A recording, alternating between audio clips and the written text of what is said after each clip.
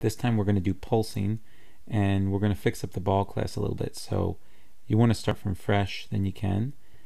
I'm going to start from fresh. I'm going to create a new Swift file. I'm going to call it ball.swift. In ball.swift, I'm just going to import SpriteKit, and for the class ball, we're going to create a size, which is a CG size, and then we're going to create the node itself, which is going to be an SK shape node, and then we just need to create the constructor, the init method. And in that, we'll create the size, which is a CG size, and we'll allow them to change the color, which is going to be an SK color. And so we'll say self.size is equal to size. This is just the basic ball. Then we're going to create a circle, which is not actually going to be a circle. It's just going to be a definition of a rectangle, but we'll use it to create the circle. So we'll do cgrect make. We'll do 0 minus size.width divided by 2, 0.size 0 minus size.height divided by 2. For the width, we'll do size.width, and for the height, we'll do size.height. After that, we'll say self.node is equal to a new SK shape node. We'll say self.node.path is going to be equal to a new UI path, and we'll do that with oval in rect to create an oval, which is not really going to be an oval, it's going to be a circle. And from that, we need to grab the CG path to add to our node's path. And then we'll say self.node.fillColor is going to be equal to the color that they set in here.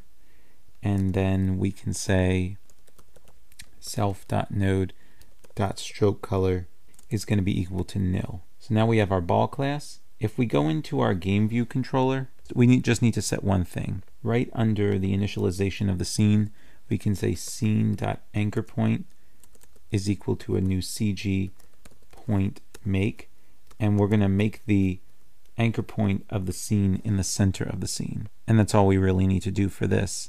Then we can go over to our game scene and make our pulsing ball. So we'll just create a couple of variables up here.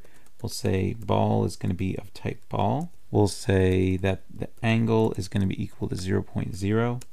We'll say that the center scale is going to be equal to 1.0. We'll say that the range, how far it's going to pulse, is going to be 0.5.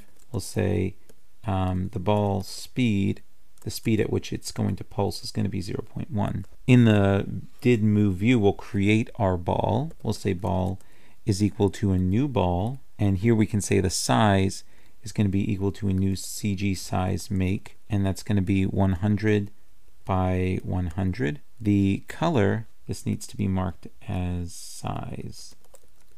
If I would have code completed, it would have worked better, but I didn't. The color, you can make any color you want. You just do SK color, and you can check out the different colors. We'll do purple this time in honor of the color purple. And then we'll just add that to the screen. We'll say ball.node. Now someone pointed out that I could have made the ball inherit directly from an SK shape node. We definitely could have done that, but it was more involved, and I just wanted to make this as simple as possible. We can remove our touches began, and in the update, we'll do the magic. So in the update, really all we need to make this pulse is 2 lines. So we'll say ball.node.setScale. So this is going to scale the ball on the X and the Y at the same time. We'll do CG float because it needs to, the set scale needs to accept a CG float. We'll use the center scale plus, and then we'll use our sign by the angle times the range.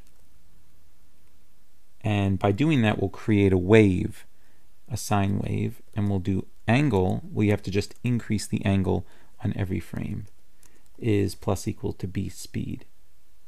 So now, because we set the center of the screen to be the anchor point, the ball should be perfectly centered in the screen. And now we can change the size of the ball, unlike last time, and we can make it whatever color we want. So now we get a nice pulsing purple ball there. And of course, you can change different variables. So if we press stop, we can change the speed. Let's change the range. Instead of 0.5, we change it to 1.0. See what happens there. You could see that it pulses at a greater range.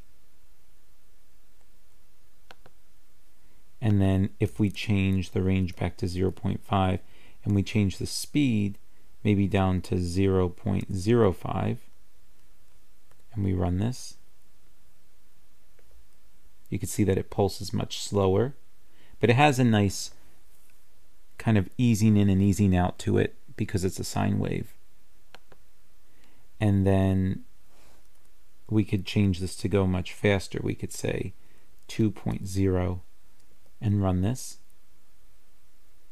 You could see that could potentially give someone seizures.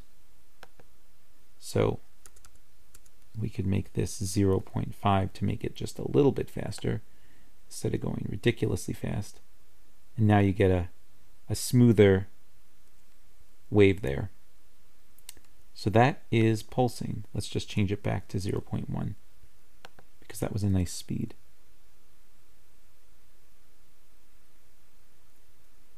Thanks a lot.